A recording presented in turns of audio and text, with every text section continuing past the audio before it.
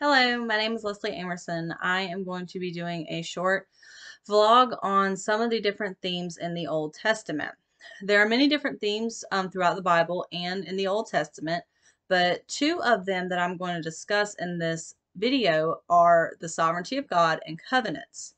The first theme that I'm going to be discussing is covenants. There are five major covenants that we find in the Old Testament. There's the Adamic, the Noahic, the Abrahamic, the Mosaic, and the Davidic. These were all covenants that the Lord made with individuals. Four of the individuals had actually obeyed God, and one of them did not. The first is the Adamic covenant. This covenant can actually be found in Genesis 3:14 through 19. The passage is actually a pretty long passage where God is actually telling the serpent that he will return back to the earth and crawl on his belly. He'll be below all other livestock. And he is also instructing to Adam and to Eve that the the woman will have animosity between her and the serpent, and that her offspring will have animosity between his offspring, and that the woman will actually have her pain multiplied in childbirth, and that she will be submissive to her husband, but they'll have different views. And also to Adam, God was saying that he will return to the dust, from the dust is where he came, and that he will work the earth all the days of his life, and by the sweat of his brow will he produce the food that he shall eat. As we look at this certain passage, we see in a particular part of it how God is making a covenant, saying that there will be animosity between Eve and her offspring, between the serpent and his offspring. This actual covenant is pointing to how Jesus will overcome the devil in the New Testament. As we look at that covenant, we're able to see how God fulfills it after, even from in the beginning to now, when Jesus came back to earth. The second covenant is the Noahic covenant. This covenant was given to Noah in Genesis 8:20 through 9, Genesis 8:20 and Genesis 9:17. Genesis 8:20 through 21 states that Noah built an altar for the Lord to take some of every clean animal and some of every clean bird and offer it as a burnt offering on the altar. And when the Lord smelled the pleasing aroma, the Lord said in his heart, I will never again curse the ground because of man, for the intention of man's heart is evil from his youth. Neither will I ever again strike down every living creature as I have done. This is right after the great flood happened, and the Lord promised to never flood the earth again. God sent a symbol of this promise in the form of a rainbow. This rainbow is very popular in many children's books as we read about Noah and the ark. But this rainbow is actually a covenant from God, promising that he will not ever flood the earth again. The third covenant is the Abrahamic covenant.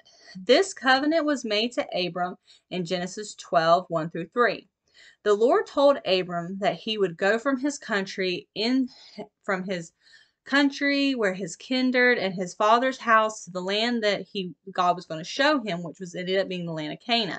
And he would make a great nation out of Abraham.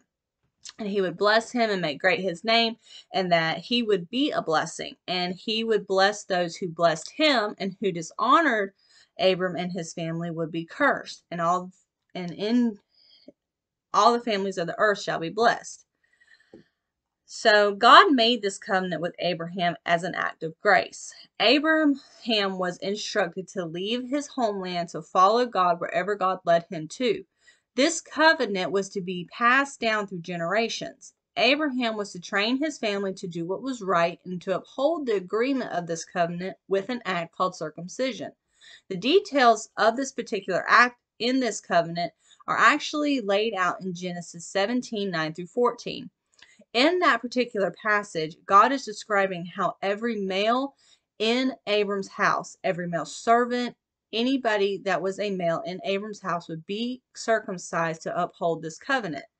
The next covenant is the Mosaic covenant. This covenant was made actually for the nation of Israel through Moses in Exodus 19 and through Exodus 24. God delivered Israel from Egypt out of a life of slavery and promised to make them his holy nation. God promised to dwell personally with them in their midst and to bring them to the promised land.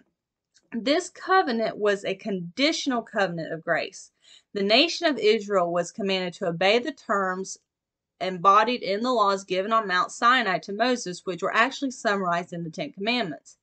In this covenant, God also promised to bring blessings if they followed his commandments, but curses if they disobeyed, which is stated in Deuteronomy 28:15. It says, "But if you will not obey the voice of the Lord your God, or be careful to do all his commandments and his statutes that I command you today, then all these curses shall come upon you and overtake you." God asked his people to uphold this covenant by keeping the Sabbath day holy. The final covenant I want to touch on in the Old Testament is the David covenant. God established this covenant with David and promised to make him king over Israel, and that David's name would be great. God gave David a royal kingdom, and his kingdom fulfilled the promises made to Abraham through his lineage. This covenant was fulfilled due to the nation of Israel wanting a king. And Saul, which was the first king that was anointed by God from the tribe of Benjamin, failed to obey God. And so he was rejected as king. But in 2 Samuel 7, we read how God then chose David, the son of Jesse from the tribe of Judah. David became a successful leader, overcoming Israel's enemies and restoring the presence of God. The fulfillment of the David covenant is completed when an everlasting faithful David king comes to power in the form of Jesus Christ. The second theme that I want to discuss is God's sovereignty. Throughout the Old Testament, we are reminded of God's sovereignty and how he is in control. For us as God's children, God's sovereignty is the ultimate comfort, knowing that there is no authority higher than God who created us, loved us, and died to redeem us. Several stories in the Old Testament describe this love from God. In the story of Joseph, found in Genesis, we see how every act that Joseph went through was God's ultimate plan. Joseph was sold into slavery by his brothers. He was then arrested for something he didn't do. Potiphar had him thrown in jail. And then, after going through that, being in prison for all those years, he eventually became second in command of Egypt. All of this happened so that way Joseph would be in the proper place at the proper time for when a famine ended up taking over the land. Since Joseph was in that position, he was able to help provide for his family. His brothers found out who Joseph was, and they were so afraid that Joseph was going to be mad at them. But Joseph, showing God's grace, actually said to them, in Genesis 50:20, it reads, "As for you, you meant evil against me, but God meant it for good, to bring it about that many people should be kept alive as they are today." This verse is a powerful reminder of the sovereignty of God. Another example of God's sovereignty is seen in the book of Daniel. The book of Daniel is a great place to begin studying the sovereignty of God, because we are seeing how God was there. He had things happen and made things happen because it was part of his plan. In Daniel chapters 1-3, we read about how Daniel was a servant of God. But Daniel was still captured along with all of his people and delivered into the hands of the enemies. While in captivity, we see Daniel continue to stand firm in his convictions and his love for the Lord.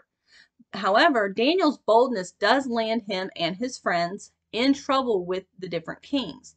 But God remains by their side through it all and uses their trials as a way to bring the hard-hearted kings to their knees and turn to God.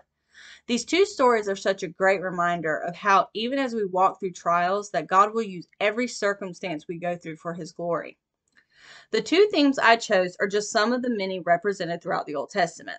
The theme of covenant is a great reminder of God's promises. This theme is so important for us as Christians because our faith is based on the promises that God made.